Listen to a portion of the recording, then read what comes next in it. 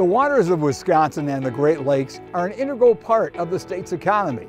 From recreation and tourism to industry and consumption, clean water is essential to our daily lives. Agriculture has a large invested interest in the Wisconsin economy, contributing $88 billion annually. Still, some of the effects of agriculture on our water resources come in the form of nutrient runoff and soil erosion. But farmers understand these issues now more than ever.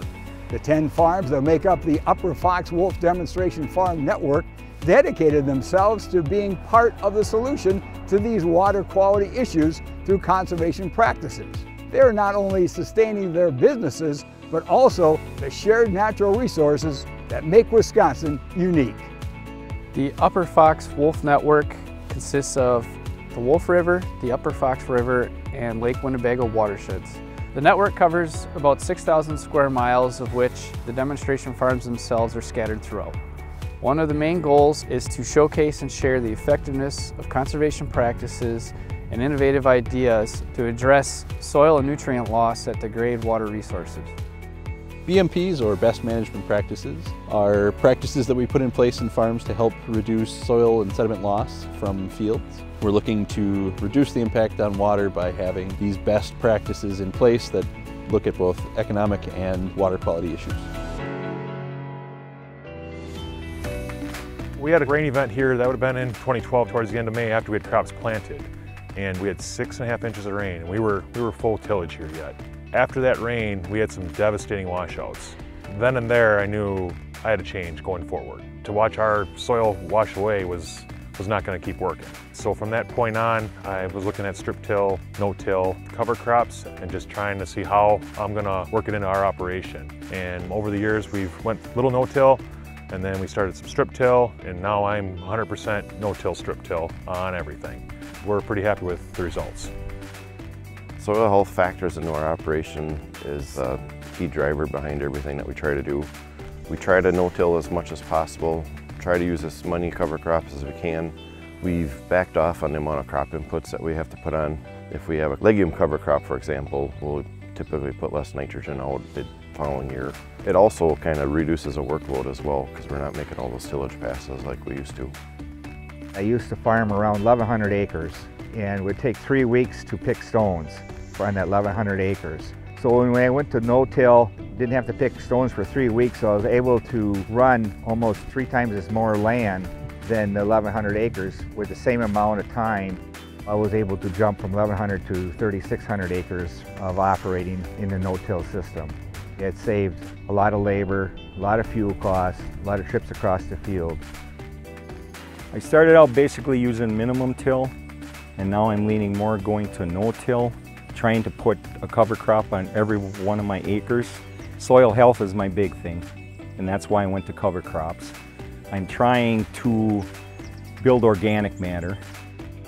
We are probably 95–96% pure red clay up here, so soil tilth is a huge issue for us, and we struggled at first getting things into the ground, and when we started implementing cover crops, our soil tilth dramatically increased, our organic matter started to increase, and it just made the whole system work very, very well. We predominantly use cover crops on our wheat ground. When we take off our wheat, we'll cover those fields with manure, and then after we're done with the manure, we'll take and put cover crops out there, and it substantially reduces any weed control that we ever have to do the rest of the year. The benefits I've seen from cover cropping is that we've been able to go in earlier with the cover crop in there. We're in a heavy clay soil. It takes our soils longer to dry out. With the cover crop in there, really mellows out the soil. We can get in earlier. After going into some meetings, we realized that this was our next step for no-tilling. To better the fertility, get better organic matter in our soil. We began rotational grazing in 2010.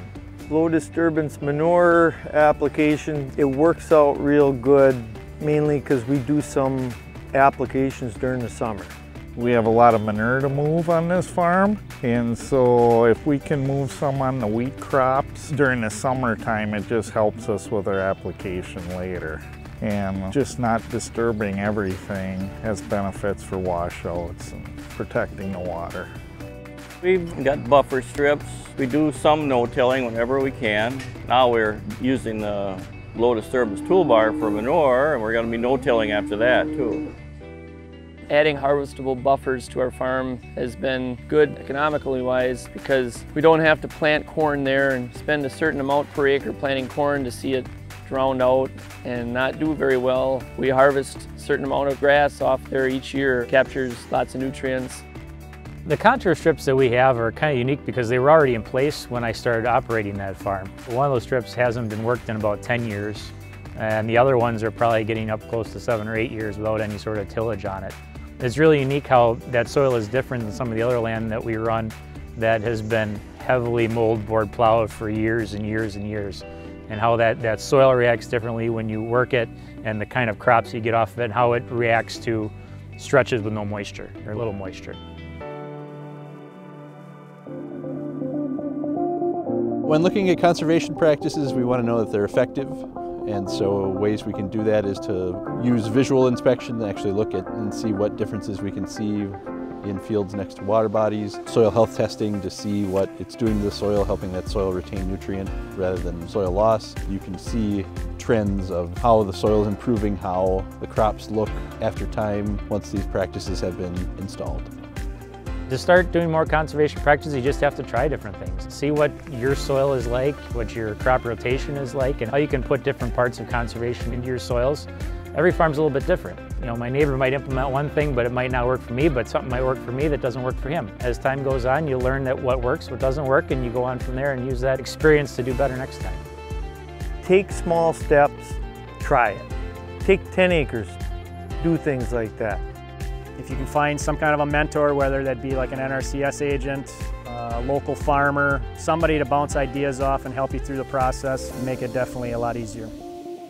The biggest thing I found that failures were a big thing, but I wasn't going to let that stop me because I wanted to know what I could do better and then go right back and try it and make the improvements and get it. And 99% of the time we could win in the end, but we had to do changes to make that work. My goal in life is before I die, I'm hoping to have better soil health than when I moved here back in 1981. We do not have this land forever. By conservation, we're maintaining our dirt here and actually building soil. I feel that's a very important part of maintaining agriculture. When we think of the fact that we are, as farmers, using the water as much as everybody else, so the quality of our water and quality of waterways is really important to us. It's an investment, but the return on it, as far as building our soil and leaving it better for the future, is the way I look at it. I want to give my kids a chance to farm, whether they want to or not. I want to improve it. I want to make it better for them as they come. Farmers have always been stewards of the land, but as we learn more about the connection between land and water, farmers are being asked to do even more. Thanks go out to the Upper Fox Wolf demo farms, as well as to all farmers who are adopting conservation practices for leading by example and demonstrating how agriculture can have a positive impact on our environment. With the support of project partners, both public and private, the tools available to farmers will continue to grow. As a community, it's up to all of us to work together to keep these resources usable and plentiful for future generations.